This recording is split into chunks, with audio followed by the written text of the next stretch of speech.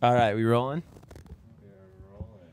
All right, cool. And so are we, in very important question, Yes. Kevin, are we or aren't we allowed to drop the F-bomb? You can drop as many F-bombs as you want. Okay. Yeah. This is not OTA, as they like to say in radio. Because I thought But that never stopped you before, Avril. I thought I kind of got in trouble last time. You guys like told me not to, and then it like happened like 10 times. Well, it was you weren't even It the was first live. one. It was live, Yeah. but it was like we started doing live shows out of here, and we had a lot of newer artists too that had never done like radio before, and it was like every time because they get a notification when I hit the dump button. It's like a big deal. Yeah. And just the LA night shows, just hitting the dump button like every single night. It was hilarious. So when you guys are recording live, do you have like a delay? So just like in 30 case- seconds. Oh, that's a long time. Yeah. Okay. Yeah. Jaden was here on his album release day, and he gave this really heartfelt message about how much it meant working with MGK and Lil Aaron on Wannabe. We're about to premiere Wannabe, and it all got wiped because it fucking during it. Oh my and so when you listen to it God. on the air, he's like, yeah, say a few words, and then the song just starts.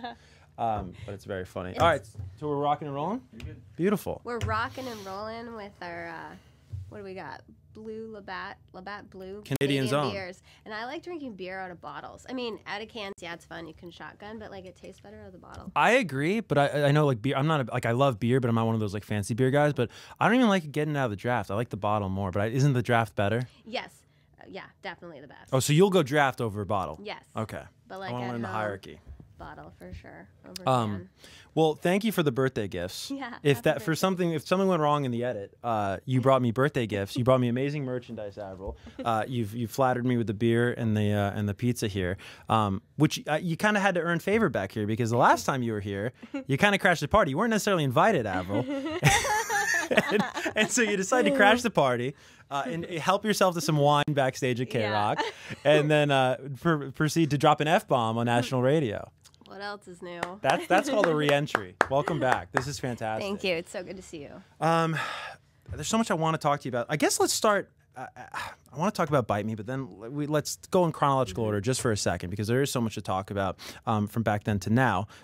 You brought me the Canadian beer. I read an incredible stat. I know I'm far more of a chart geek and a stat geek than probably you ever are. But your debut album, which is going to turn 20 next year, we'll talk all about it, is the best-selling record by a Canadian artist in the 21st century. Which you might go, oh, Canada, whatever. That's a country that is home to Justin Bieber, The Weeknd, Shawn Mendes, and a guy named Drake, and let alone your debut album is the best-selling record of the 21st century. I mean, that is pretty incredible. That's crazy. That's so gnarly. Like, I remember I was so young. Like, I was 16 when I wrote that record, 17 when I put out my first single, Complicated, then Skater Boy, and all that took off. And it took off right away. I had, like, no idea what I was even doing. I just knew that I loved music.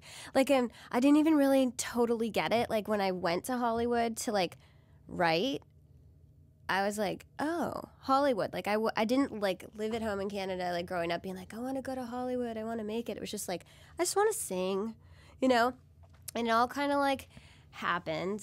And, yeah, that whole, like, album cycle was, like, super special. But, like, when I was super young, 17, my manager kept coming up to me and telling me stats and stuff. And I never know them, and I still don't. And she'd be like, you realize, like, your record's #1. And she'd be, like, looking at me like this, and I'd be like, cool.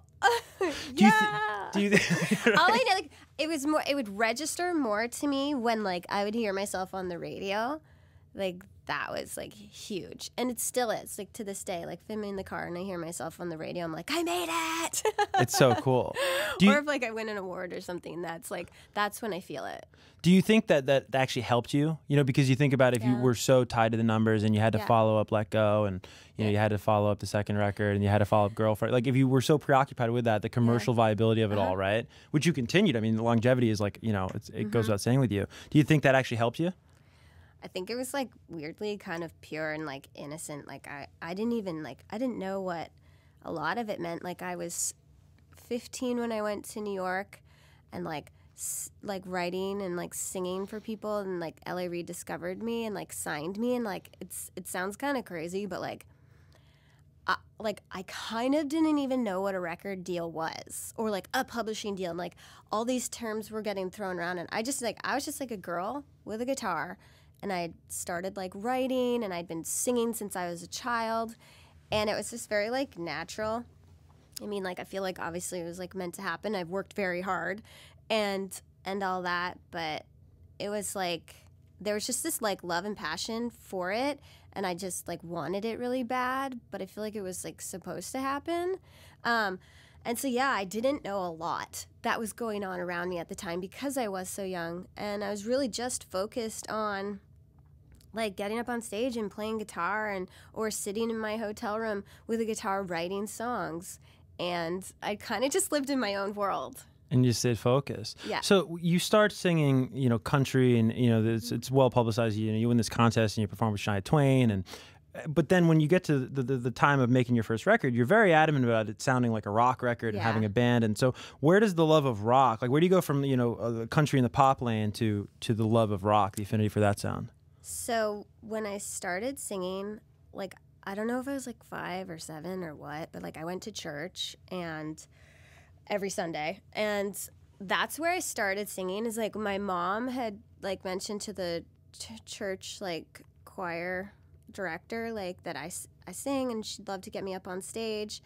So they like finally like years later, because they were like, she's too young, and then finally they allowed me to sing in the adult cantata, Christmas cantata, and I sang, and everyone was like, oh my god, she can sing. So then they just like continued having me sing at like different Christmas concerts in the church, and so that's where like that started.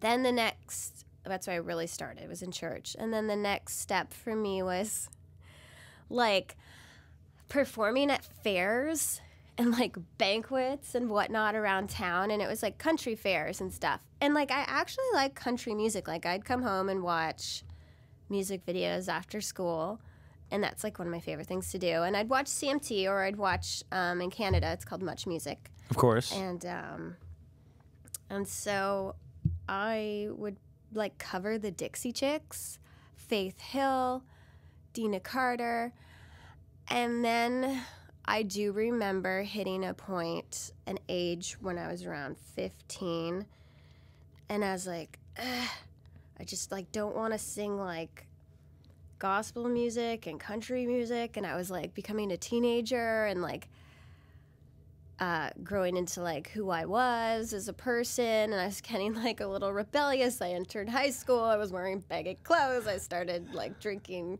beer and skateboarding, and I had a moment where I was like, these songs aren't cool, like I don't want to be singing these. And like I told my parents, I was like, I don't want to do this anymore, like that. And that was like, that could have been like a gnarly moment where like I stopped. But what actually happened was that's when I grabbed the guitar and started to write my own songs without even really knowing what I was doing. Like I knew a G chord. My dad had a guitar laying around. And that's when I started writing the songs that are like my songs, my style. And when I got into high school, I was like into bands like Blink-182 and Green Day and NoFX.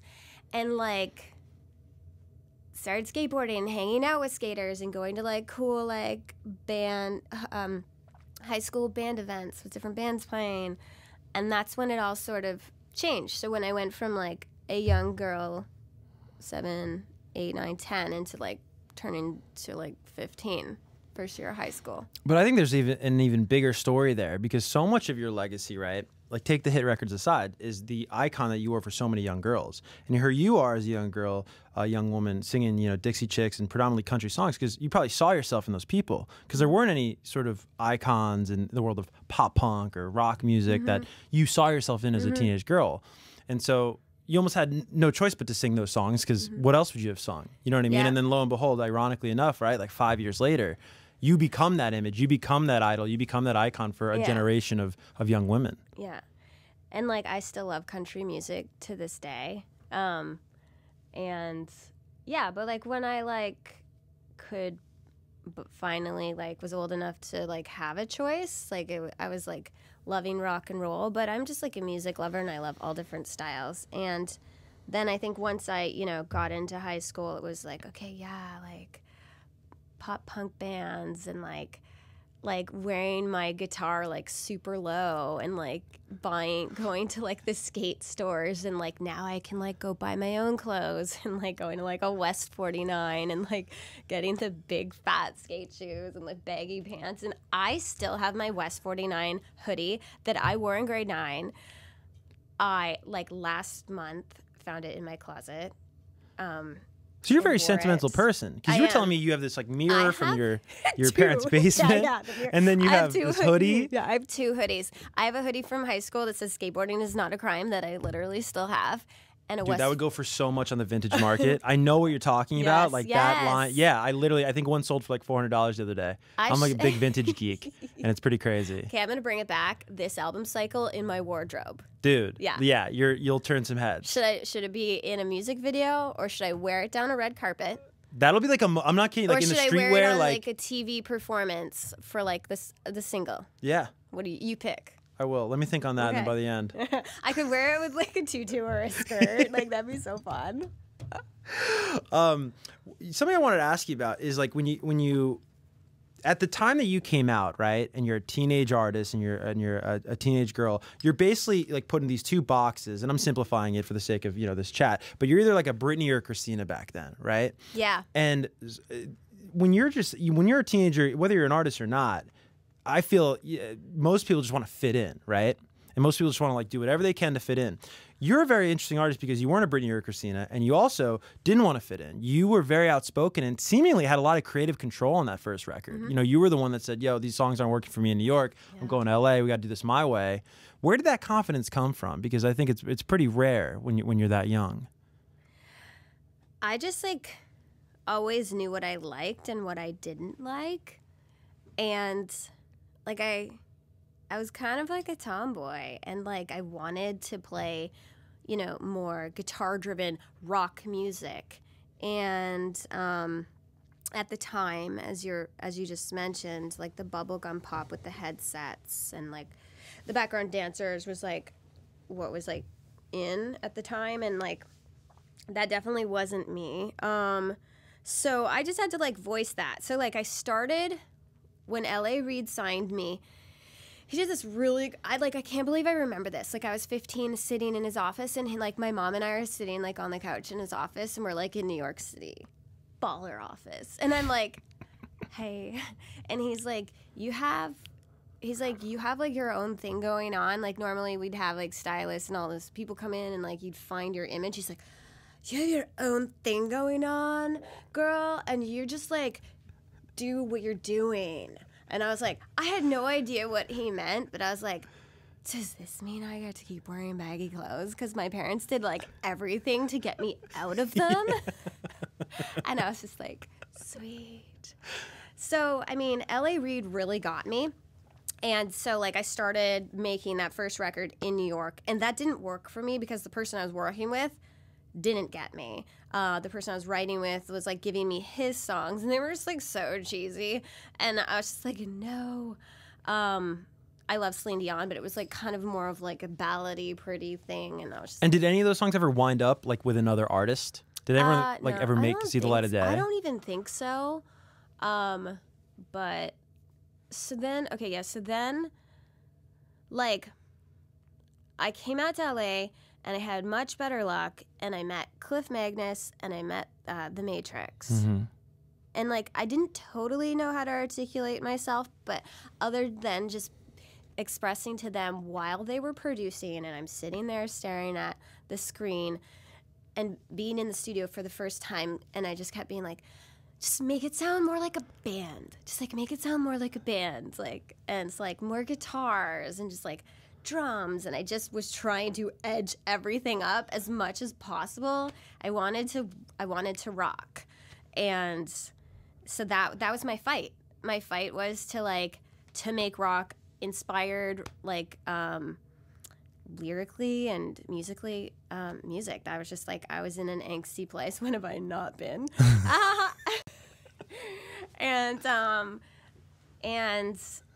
And I got to do that. I pushed as hard as I could, and like I think that attitude is definitely there.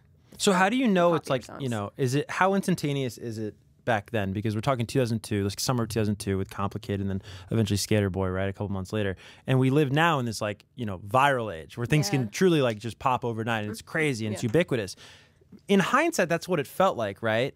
But how did it feel like for you? Like, do you remember, was there a pinch me moment, or like sort of that cliche, you know, like, oh, this is like massive now with the release of Complicated? Like when I won my first Moon Man. Yeah. Because I saw that, like, sitting on my couch at home. I saw, like, award shows on TV, and I was just like, oh, I want to do that. Like, I hope I get to do that. And then, like, when I went up on stage and, like, accepted my first award, I was like, whoa, it happened. Yeah. Yeah, like, winning my first award, it was like, whoa. And hearing Complicated on the radio for the first time was a trip. Where were you?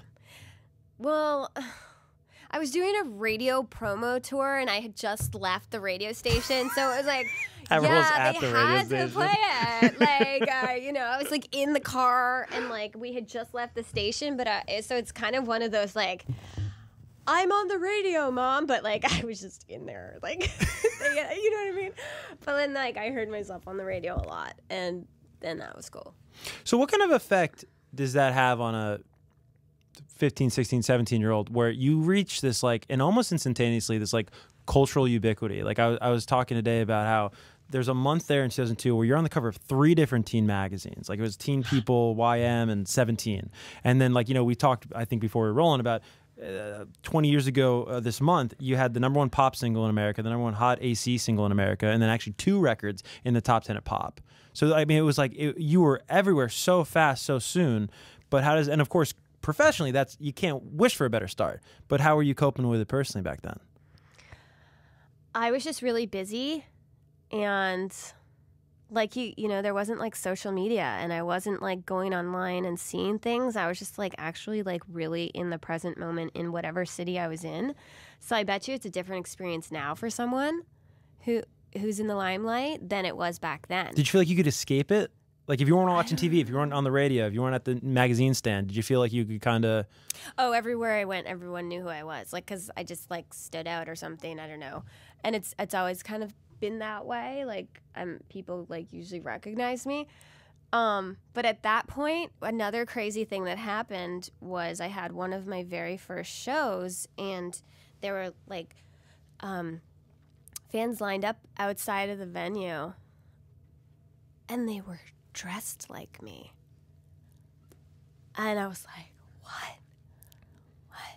They like had the black eyeliner, straight hair, the white wife beater, the necktie, and I was like, I just remember like, I think it was like the Roxy in Vancouver, and I just remember like being in a window or something and peeking down or looking out, and like, that was a trip.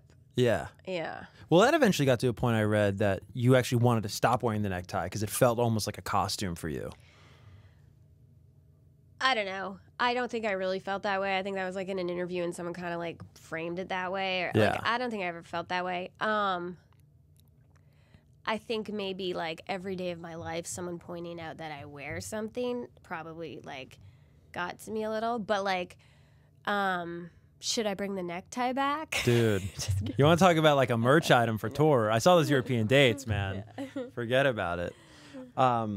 You're also a very interesting sort of like, and I feel like it gets lost because you've sold so many records and you've done so many things, but also as a songwriter, you've also given away massive songs. And I've never heard you talk about The Breakaway that somehow winds up with Kelly Clarkson. And not only just, it's not like, because that happens sometimes, it rarely becomes the lead single and the name of the album for the other artists. Oh my You know gosh. what I mean? Isn't that crazy? But is that a song you remember writing and working on? And yeah, Breakaway was a song that I worked on and co-wrote for my first album, Let Go. And I just didn't like it. It's like a ballad, and I was just like, feels like a church song. Like, felt like I was just like not there. But it went to Kelly Clarkson, and I'm pretty sure it went #1. And she's an incredibly strong, beautiful voice with insane range, and she took that song to the next level and fucking, oops, oh yeah, I'm allowed to say that. And Kelly Clarkson fucking owned it. And yeah, so that was cool. So on my last tour, I actually performed that, added that song into my set list Oh, that's amazing. for the first time. Have you ever done it with Kelly? No. Really? But that would be fun. She's got a talk show now. She sings with people. Yeah, You know, she does. just putting it out there. It's really cool. I love seeing that. Like, she's done a lot with her career. She started on American Idol, like killed it as a singer. She's done like country stuff. She's just like done so much, and now she's a talk show. Like that's so dope, and she's so good at it. Yeah, it's crazy. Avril Lavigne is a Kelly Clarkson historian. We just found out. So I want to fast forward a little bit to the new stuff. And before we talk about Bite Me, and I'm very excited to talk about Bite Me. Where does, like, if you can put like the inception point of this era, if you want to call it an era, It's an era when does it start? now, with the red hera. How new is new that? era. Did you have that in Vegas? Yes. Okay. I did. I clearly pay attention. It was dark. We were all a couple drinks in. Yeah. But when does it truly start for you? When does the writing start? When does the idea to kind of go back to this sound start for you? Like, okay, so the era for me is like the album cycle. Each album cycle is its own thing for me. So Okay. like, I guess technically I started this album cycle a year ago. Okay, around this time, like fall last year? November. Yeah, mid-November. Oh, wow. Oh, you know, like, the exact time. Oh, I know everything. Was it this big? I know. Oh my God. I have a calendar. I write everything in it. I do. What was, like, the catalyst moment for you? So, like... Last November, I should say. Like, how do you know it's last November?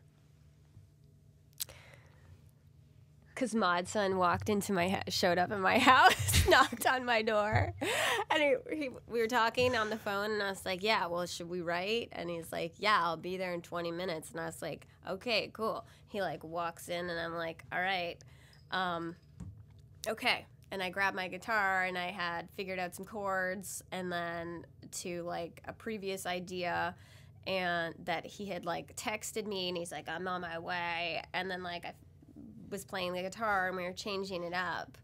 And he hung out for, like, 2 hours. And then he was like, let's get in the studio with John Feldman. And I was like, perfect, see you tomorrow. That's when it all started. But it really started with when the pandemic began. Travis Barker and I got in touch. He hit me up, and he was telling me that he's, like, producing and asked what I was doing. And we decided we wanted to, like, get in the studio and start writing. So I was like, all right, cool, send me some stuff. And then, like, probably the same week, Modson and I started chatting. And then he dropped Karma, and I was like, this song's awesome. Like, who produced this? Who'd you write this with? And he was like, John Feldman. And I was like, all right, let's get in the studio and fuck some shit up. So, everything kind of just sort of, like, organically started. Like, I didn't have a manager. I didn't have a record label. And Pull that mic a little closer, Avril. I didn't have a manager and a record label, and I sort of just was talking to my friends in the industry and, like, hanging out with these guys and got together with them. So basically I went over to John Feldman's house with Modson, and we, like, wrote and recorded, like, 2 songs in, like, one day. It was so much fun that I was like, let's just keep going. And then we wrote every day for 2 weeks, and then I was like, we could have been done. Like, we had enough songs that was, like, a full album and a really strong record. And then I just didn't want to stop. I was, like, having so much fun. I felt like I was really doing what I needed to be doing. And then we just kept writing, and we have, like 30 songs. And, like, then I was in the studio with Travis, and Travis Barker, we were writing songs together, and he's producing. And then it was, like probably the most fun I've ever had making a record. And it was nice not having to, like, answer to anyone and just, like, get in the car, drive over the canyon, go to Calabasas, we were working so early every day, like noon. There was no drinking making that record. Like, So we're making up for it today. yeah. And cheers to that. And I was just like super serious, super focused, and we were having fun. And then Maud started flirting with me, and then I started dating him, and now we're together. And then like that happened. And we have a couple songs together, and yeah.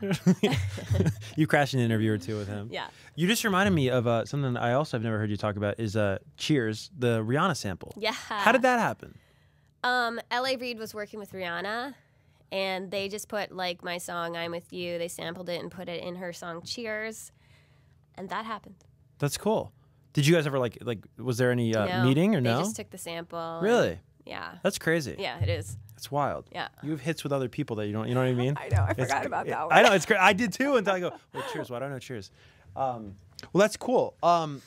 In terms of, it just sounds like this is the happiest you've been making your record. Mm-hmm. And I thought it was interesting that there's some past interview, maybe a couple years ago, and you were talking about how you actually, at the time, you were saying, well, I write so much better from like sadness or from grief or these things, and you don't necessarily get so inspired when in happy times. But it seems like you're incredibly inspired now in some of the happiest times.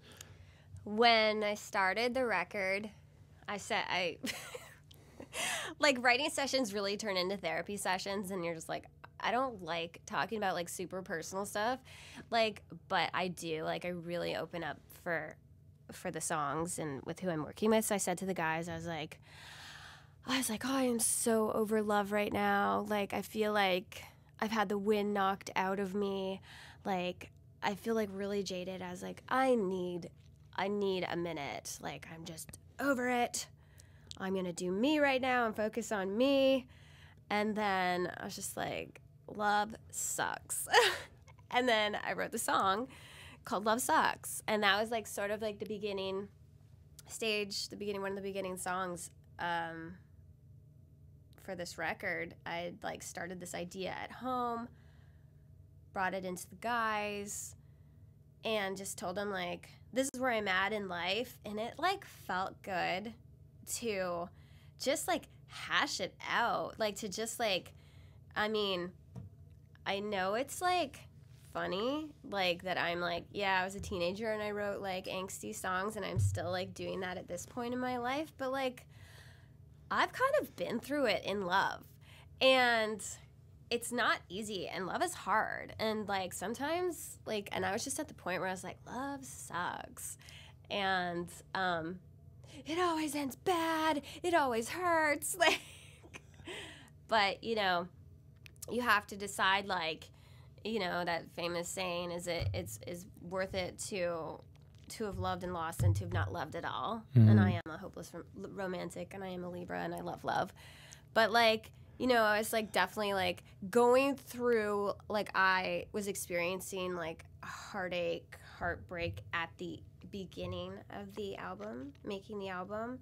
And then during that process of making the record, I did like fall in love and like went into a new relationship, and so you kind of like can sort of see that in the album. Yeah, that's my next question. Mm-hmm. Is there a decided difference? You think you think the fans will hear it? Yeah, like part of me was like, is it weird to put like angsty like whatever songs and love songs, or should it be all one? Because I have like enough songs for 2 records. So I have like so I have a song called, I had to put it on, it's called Kiss Me Like the World Is Ending. And that was just like a fun, like running around Malibu, like hanging out with Maud, like just like one of those kind of songs. And so I have like both. Yeah. Yeah. And then I have like, so the majority of the record is like, it's like fast, in your face. It's like the most like alternative record from front to back that I've made. And I just really didn't want ballads or anything like that. It was just like, it's just rock and roll, pop punk. Are there like, any ballads? There's like one that I wrote solo, and like I didn't even want to put it on the record, but the boys made me because they love it. It's called, am I allowed saying all the album titles? Why not, right? It's called Dare to Love Me, and that's a song that I just wrote by myself at the piano. And it's, yeah. It's just like tapping into the like vulnerability of like going there again and like being able to go there again and open up, fall in love, and also like, are you really ready? Like, don't tell me you love me unless you mean it. Was that scary to go there again? Mm-hmm. Yeah. Oh yeah, definitely. Did working on the record help? Did it make it less scary or almost more scary? Because you're in one way you're documenting it, right? Yeah, I feel like I'm pretty good at like keeping like work and then my personal, like for myself, like even though that was attached, like I'm very much ruled by like relationships are number one to me, and like my love life and my family and home. That's like my career is like number one as well, but like that's like number one to me. And you've always been that way? Mm-hmm. So in terms of, you talked about a lot of songs there. Bite Me is the first song we'll hear. Yes. And I think we're in the future right now, so I think it's out. Yes. And everyone's loving it. It's number one around the world.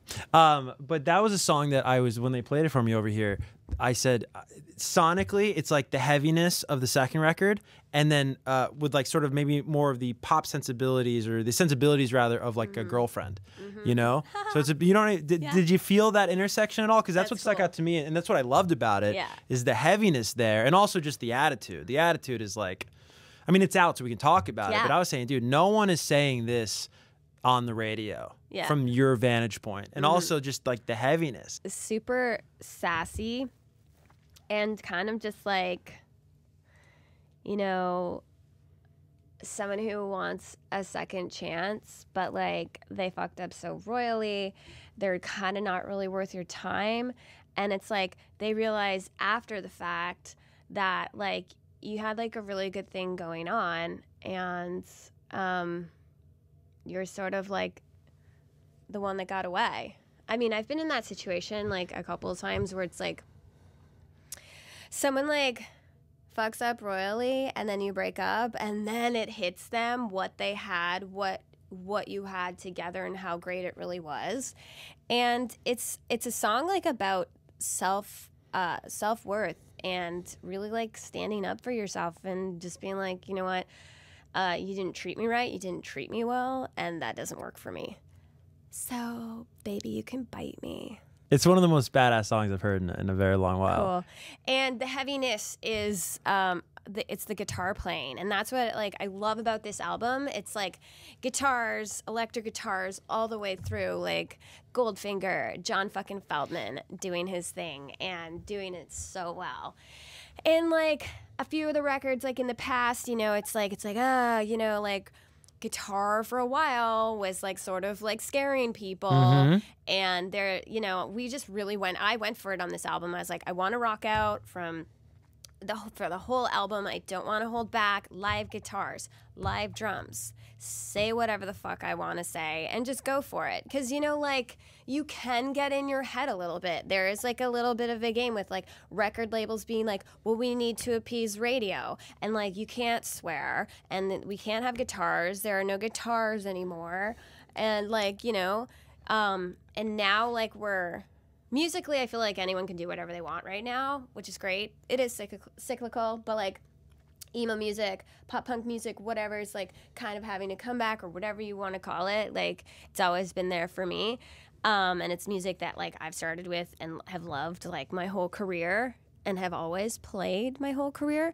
But like people are really having an appreciation for it again today. And so it felt like, you know, just having like Travis Barker, John Feldman, and like dope ass people to work with, like Machine Gun Kelly and Mutz, and all of us in the studio together, we all just like kind of come from that and do that, and I feel like we all just complimented each other. Yeah. And I didn't have like a label there to be like, don't do this, don't do this, nah, nah, nah, nah, nah. So I just did what I wanted, and I love it.